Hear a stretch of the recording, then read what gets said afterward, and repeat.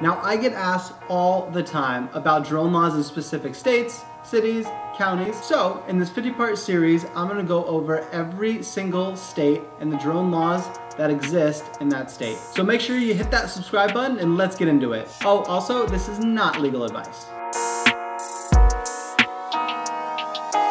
Now, either you live in or plan on visiting Connecticut and want to fly your drone. Here are the rules you must abide by. Now, there's three different parts to this. There's the federal laws, the state laws, and the city laws. Now, if you're flying just for fun, a la not for cash or check, doesn't matter, here are the rules you must abide by. Now, if you are flying commercially, skip to this time code.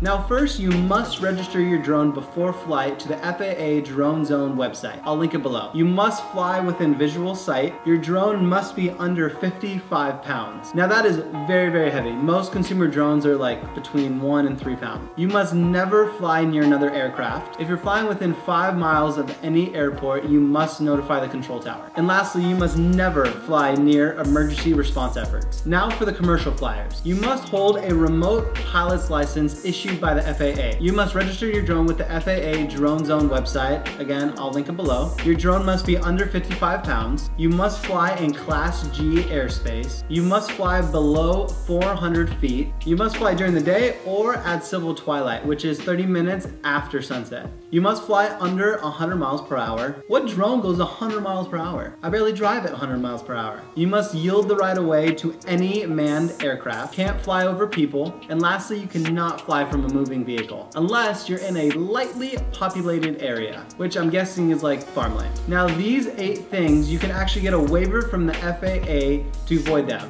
but you must go through the legal process. Now that we got the federal laws out of the way, which are countrywide, remember, you always have to abide by these rules. Here are the state and local laws. So in Connecticut, drones are banned from flying in state parks, forests, and other lands controlled by the Department of Energy and Environmental Protection. Sorry, I had to read that last part. Cities in Connecticut aren't allowed to regulate drone usage, but cities that are also defined as water companies can regulate drone usage over their city's public water supply and Class 1 and 2 land, as long as it doesn't conflict with federal laws. According to a recent law passed within the state, a water company is defined as supplying water to 25 or more people on a regular basis, which means all of them? It's getting rough.